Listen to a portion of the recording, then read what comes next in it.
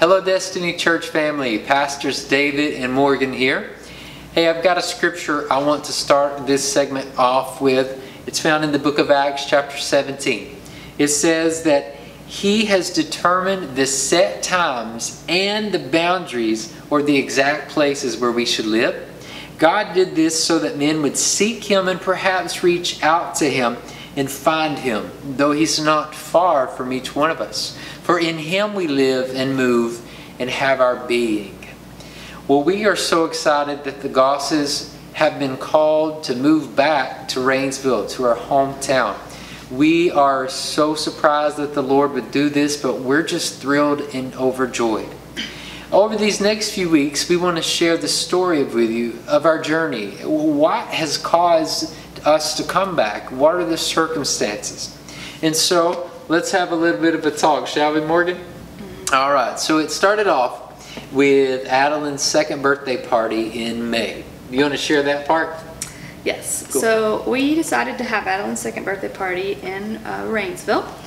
And that night, that was a Saturday night, we were asked to help lead worship because it sounded like y'all needed help that day with some of your team being out. So we was like, sure, we'll help, no problem. We love doing that. So after we said that we would do that, Miss Renee and Mr. Kenneth began to tell us about how Pastor Mike was going to be transitioning out of Destiny Church and how they're excited and he's excited and so everybody's excited, so we were excited too. And so the next day we helped with the church and they got to experience that, and David had to leave to go back to Sarasota that day, and Adeline and I stayed behind a few more days.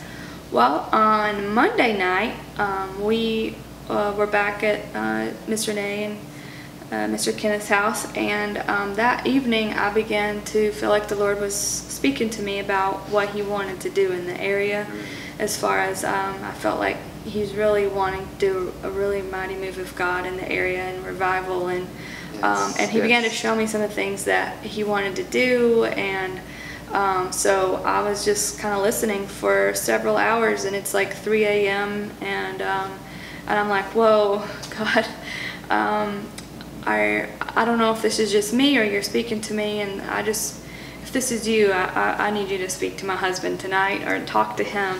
So at 7 in the morning the next day, I texted David and I was like, so did you get a word, have a dream, a vision, or anything? And what she didn't know was the day before, as I had to come back to Sarasota from church that Sunday morning, the first hour of my drive, I was having a conversation with the Holy Spirit.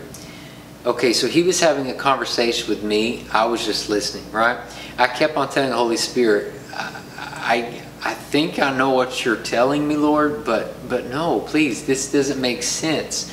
I kept on giving Him excuses of why this wouldn't work. Things are good for us in Sarasota. We've got a great church family. We have an amazing circumstances here. But you know what? God knew that He needed to shake us up a little bit to get us back to Rainsville, because something good is about to happen. And so that 1 hour trip, the Holy Spirit pretty much changed my heart. It was through tears and overcoming fears that I finally said, okay, Lord, I will listen. We will consider this. And so that's the first part of the story. Next week we'll come back with the second part. But we love you guys very much, and we'll see you soon. See you Bye. soon. Bye.